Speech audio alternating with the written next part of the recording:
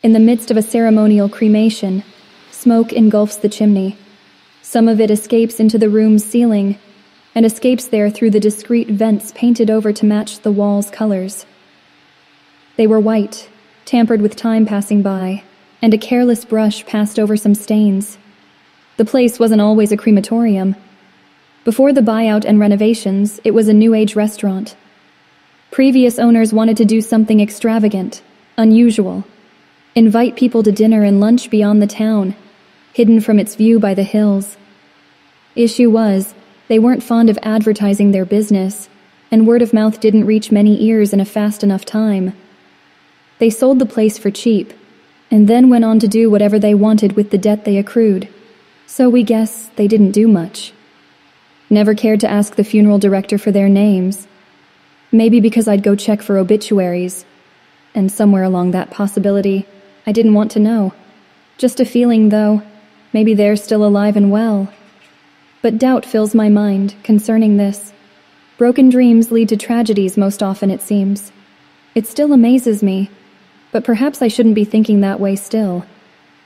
My companion and I are standing over the open oven, looking down into the obscured opening, gleaming with the light of fire, human ashes flowing up, cinders like snow. We've been here, observing, trying to care, for many a ceremony now. Maybe. We don't know how much is a lot, or how many is many.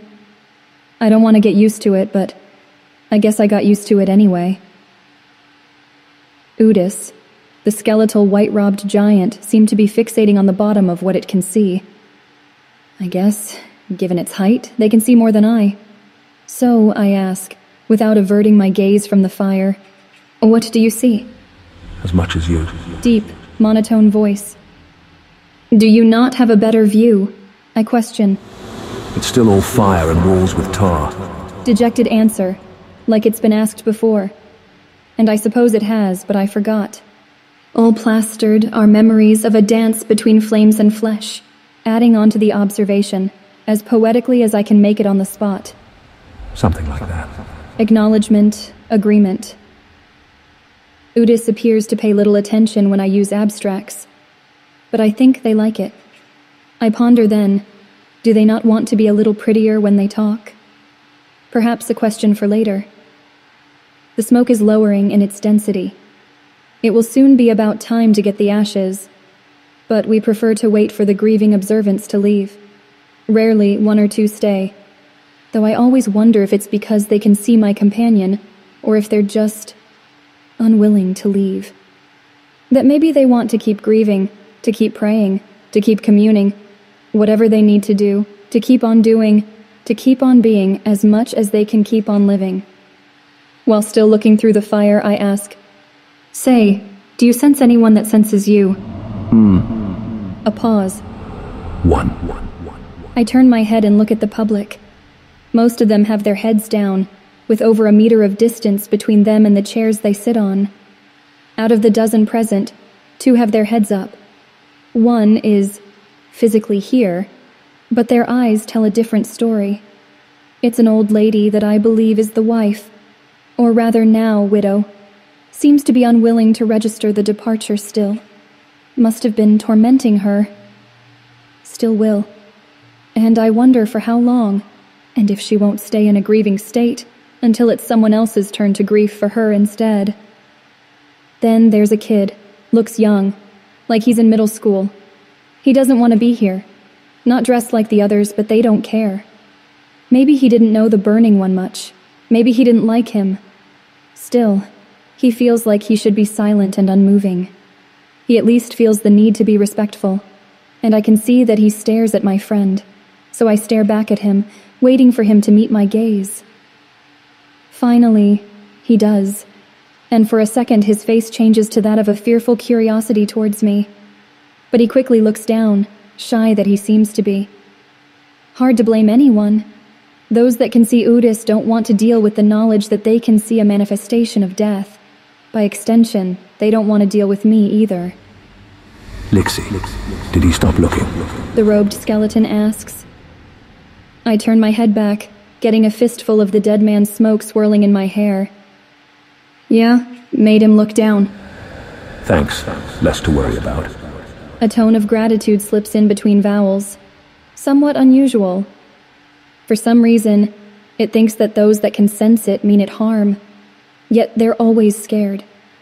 Maybe that's why, simply enough, scared people make irrational decisions. I wonder if they could even harm that strange skeleton. Sometimes I wonder if Oudis even exists at all, if the world is not playing tricks on my mind. But then when there's people acknowledging the existence of what most can't see, I guess it does exist. Just hard to make sense of it. I don't mind it that much, though. I think anyway.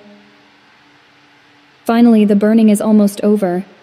I go to signal the operator, as for once he's here today. I forgot his name and never cared to learn it past a point. Don't really like those that care not for their duty. Excuses after excuses. That one, which with Oudis we ended up calling Boston, likes to lie and make excuses for everything, even when what he's doing isn't wrong. It's never enough, even when it's more than enough. His insecurity and anxiety drives him to not be here a lot of times, probably hiding at home in his bed, maybe behind a screen, forgetting his inadequacies.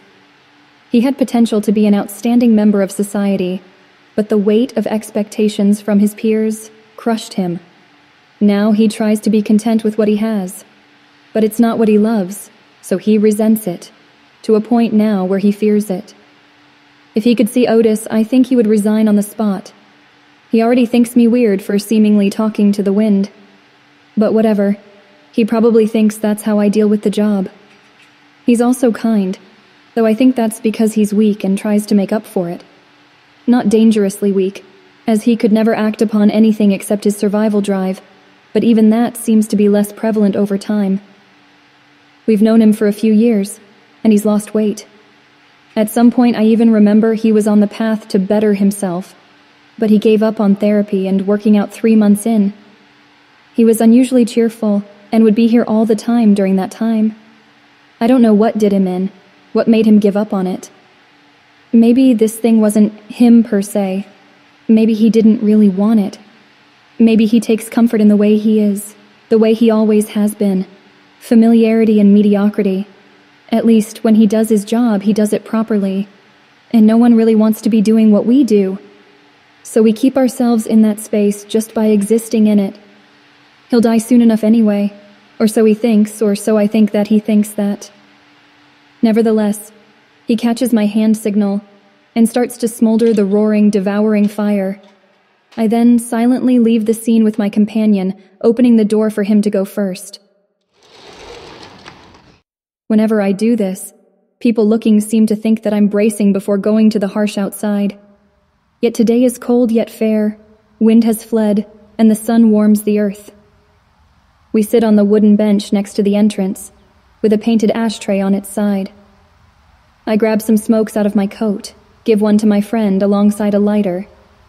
They light it up, gives me back the lighter, and I light my smoke up. We smoke in silence for a minute. I don't think myself to be someone who is stressed out, but it always feels nice. And somewhat cool, honestly, to just smoke. I like the taste of tobacco, the permanence of it. For minutes on end, it doesn't end. That said, it surprises me that a skeleton can taste it all, but I guess it works that way.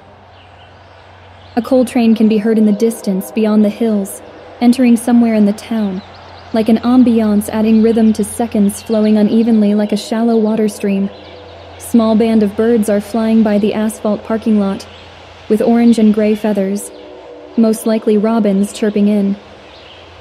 The flying ones break the silence, while the gray desert stays asleep with empty cars cooling their engines on it. It seems that the oven is satiated for now. I wonder when it'll be hungry again. I mumble, trying to direct these words towards Oudis. It will eat whenever. I don't think flames care much. The skeleton answers by pondering softly. Probably not. But given it was a restaurant before, who knows? Ah! Exclamation previewed as a singular laugh. Indeed, though it's not even lunchtime. It's the end of the week. Might as well be. For you, maybe. You can smoke and taste things. Why don't you eat, even if you don't have a belly? Because I hate it. Too ephemeral. Fair, I guess. Don't guess on me. You won't even eat at lunch as usual.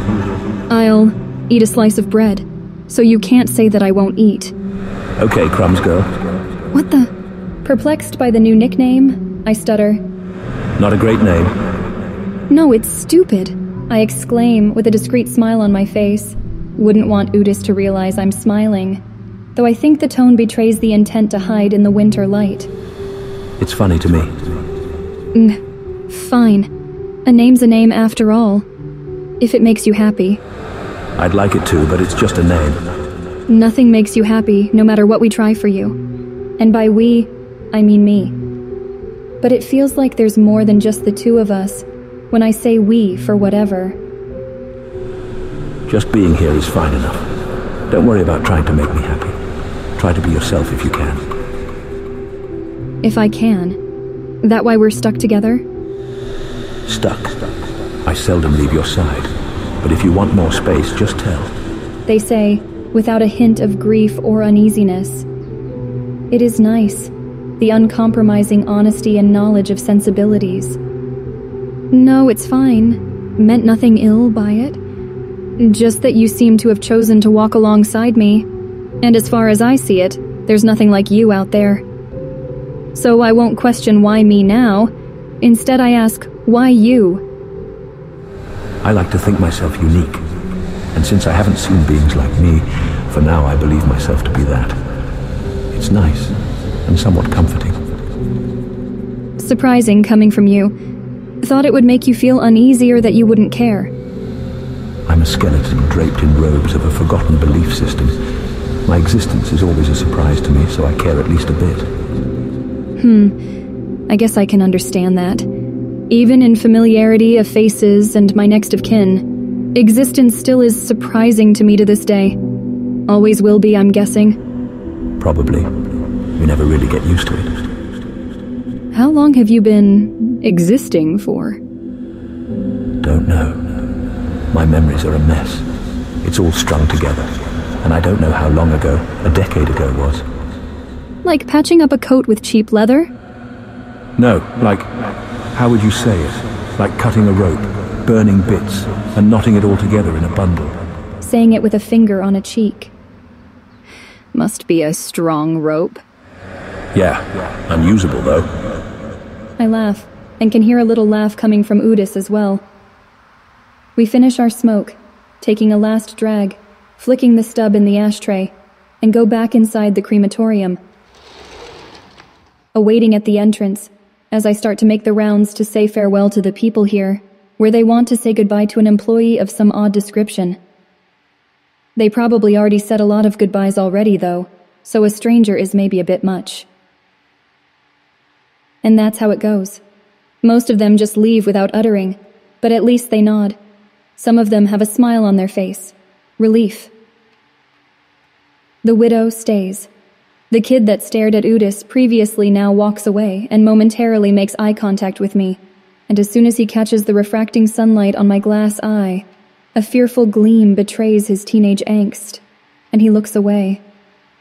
I know that I'll never see the kid again, and I'd rather it stays that way.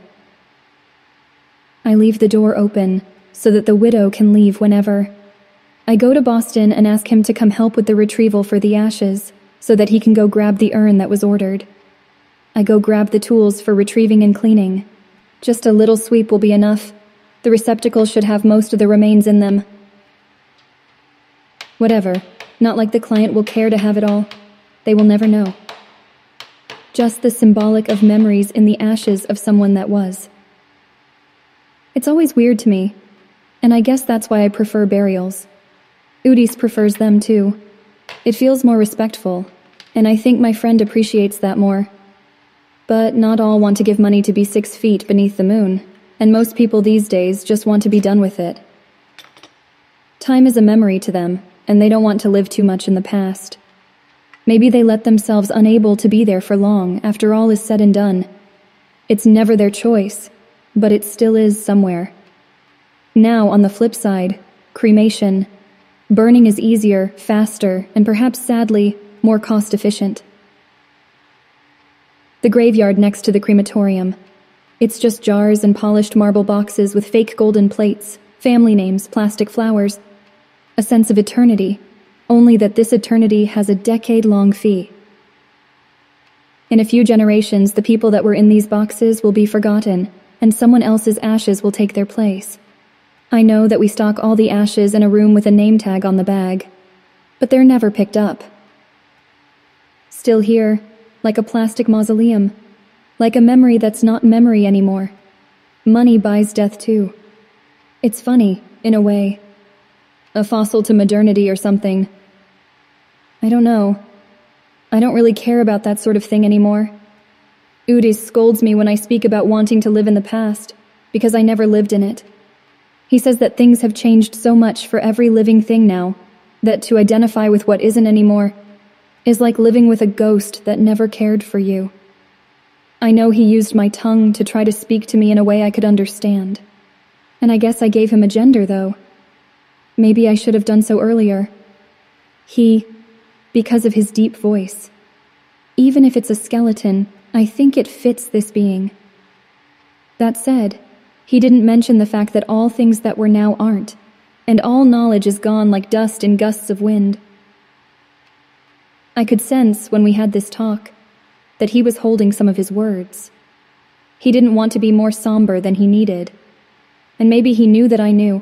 Maybe he just wanted for me to stop grasping at a fantasy like this. But enough pondering for now. Once the widow is gone from this place, we will prepare the remnants, have it ready for whomever wants to pick it up. Sometimes there's someone that stays in the lobby for us to be done. It's nicer for us because we don't have to stock it up. It's kind of weird when I think about it to have all these bodies and ashes stocked up like it's some sort of warehouse or store. But it is. And that's why it's weird, I guess. Storing dead humans. Wonder if that's why Oudis doesn't mind being here as much as most other places. Finally, we'll close up the place, and Friday afternoon will be clear of leftover duties. This weekend will not have any burials for our undertakers, so we're free to exist outside of the presence of death. Well, others are anyway, but I don't mind, and maybe that's why I'm here too.